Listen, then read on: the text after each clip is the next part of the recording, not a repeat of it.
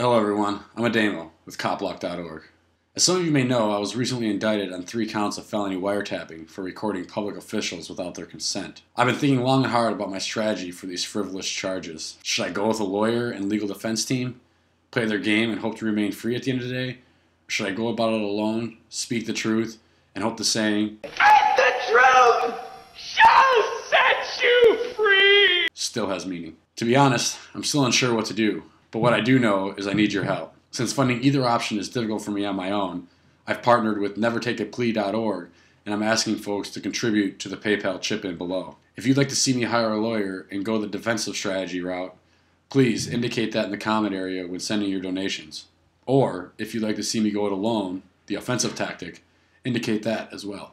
Once the donations are collected, including video, intro, and outro spots, as well as power posts, I'll be able to decide which is more realistic for me to do. I'd like to see some form of both happen, but there is heavy cost with that. As a person who prides themselves on being independently thrifty, spending that amount of money on the state or in defense to the state bothers me. Nevertheless, here's what each tactic will include, as well as my pros and cons to each. The defensive angle. The lawyers I've talked with say it will take $4,000 to $6,000 to represent me. This would include all pretrial activity, including motions to suppress, evidence, witness lists, and more. This also includes representing me for the complete trial, though this could become more if appeals are needed. The pros to this are that the court won't be able to throw my motions, evidence, and witness lists aside without actually having them heard in the courtroom and on the record. Also, a lawyer would make a better legal argument than I because I don't know law. The lawyers I've talked with are experienced in wiretapping and have won cases here before, so that is also a plus. The cons to hiring attorneys is that it's a lot of money.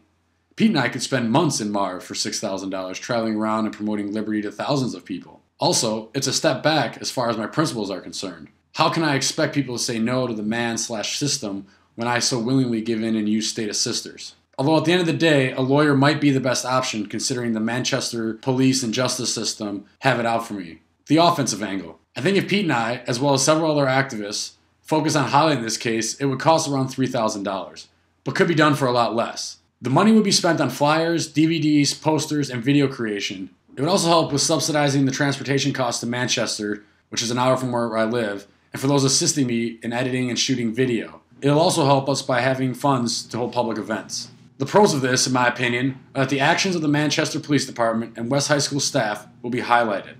Even if they cage me for these actions, we will put theirs on display.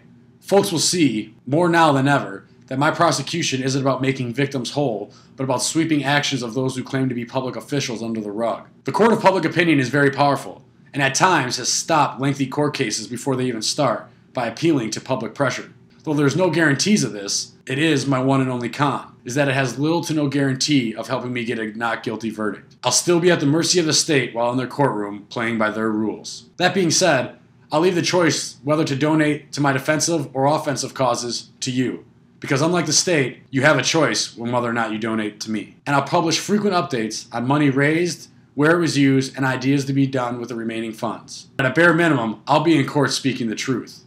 Thanks. Just got out of jail at the DNC. Sun is shining, smiles are high. Thanks to both my friends in the courtroom. 8 a.m. Got a lawyer, have my back. We ain't scared, that's a fact. No respect for people's rights. Why should we play when we can fight and win in court? Change the law, that's our movement. Would it be regarding?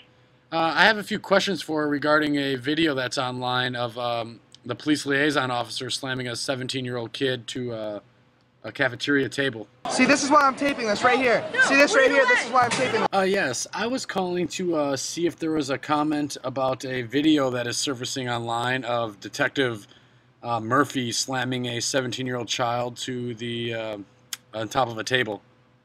I haven't seen the video. Oh. Where is it? It is on a website called copblock.org. Oh, okay. I'll take a look. Well, are you... Hello? War in the streets, organized.